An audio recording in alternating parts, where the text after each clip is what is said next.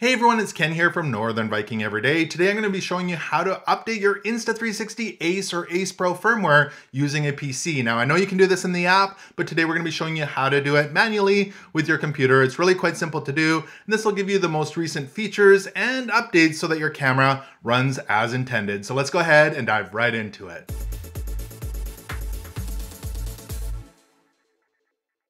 So go ahead and turn on your Insta360 Ace or Ace Pro, and the first thing we need to check is that we have at least 20% battery life left. So it's ideal to do this with a fully charged battery. And if I swipe down here from the top and then swipe over and open up our settings here, we can see that the current version of my firmware is 1.0.27. So that's what we're going to be updating today.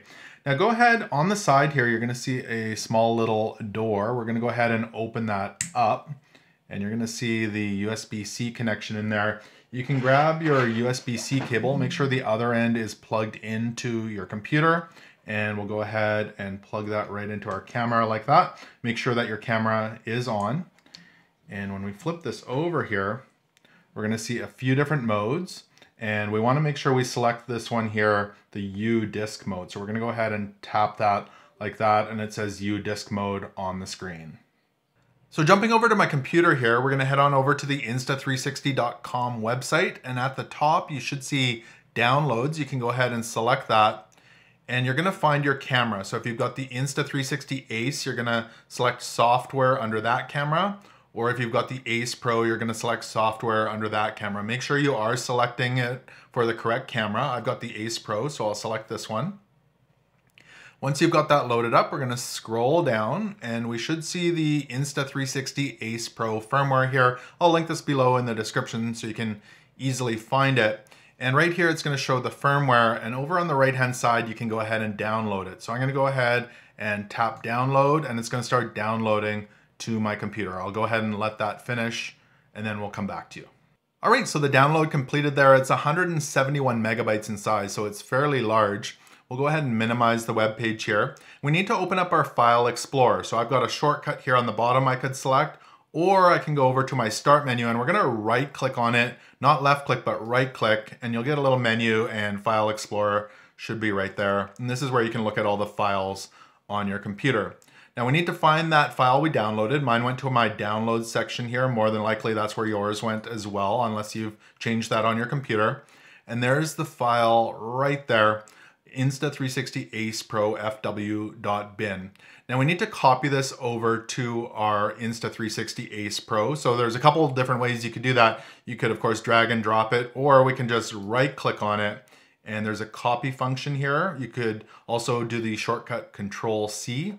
So I'm going to just go ahead and copy that. And then we need to find the Insta360 on our computer as well. So down here at the bottom, you've got this PC. You can expand that. And we've got USB drive D. That's actually our Insta360 on this. So we need to make sure we put it in the root directory, not under the DCIM folder. So make sure you select the USB drive D here. And again, make sure that is your Insta360. You probably have a folder like that in here. And then we need to paste that file into this section. Or again, we could drag and drop it in here. So I'm gonna find an open area here. We'll right click with our mouse, and we could click the little paste icon here or do Control-V. So I'll go ahead and select that, and it's going to start copying that over. Let's have a look here at our Insta360. So that's copied over to our root directory, and I'm going to switch back to the full view here. We're going to go ahead and unplug our cable, and it says checking firmware, updating firmware, it's going through.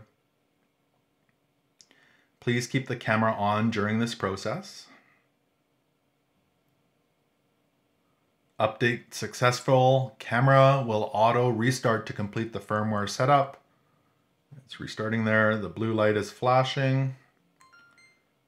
And it completed. Let's go ahead and swipe down from the top and then over to our settings here, and now we can see we are on version 1.0.41.